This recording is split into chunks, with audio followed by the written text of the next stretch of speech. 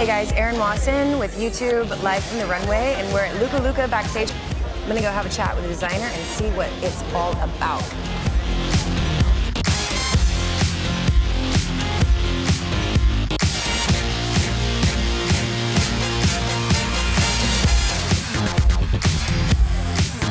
Okay, so the color story of this collection is a little all over the place. I got a Caribbean vibe going on. LUCA LUCA is very much known for its color, you know, its prints, like bold decisions.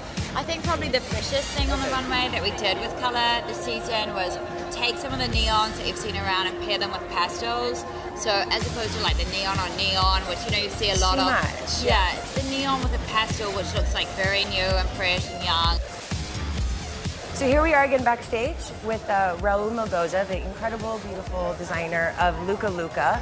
There's something about the way, the material of which you guys work in, and it's always the color that complements a woman's body and brings like a sense of excitement and confidence. This collection is really less about a theme and more about a mood. It's about sensuality, it's about you know, women, it's about the body, it's about curves. There's a lot of high slits in the collection, a lot of exposed shoulders, a lot of sheer insets, bare backs. It's flattering colors that everybody can wear. All the girls I noticed have a really clean face and just like a big, beautiful, bold red lip.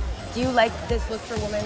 I felt that the lip projected the sensuality of the collection, so I really wanted to push kind of that even sexy lip. It's certainly sexy. Your dresses are sexy, your girls look sexy. So we just left the LUCA LUCA show, and what can I say? Colorful, feminine, happy, and gorgeous. What more can you want from New York Fashion Week?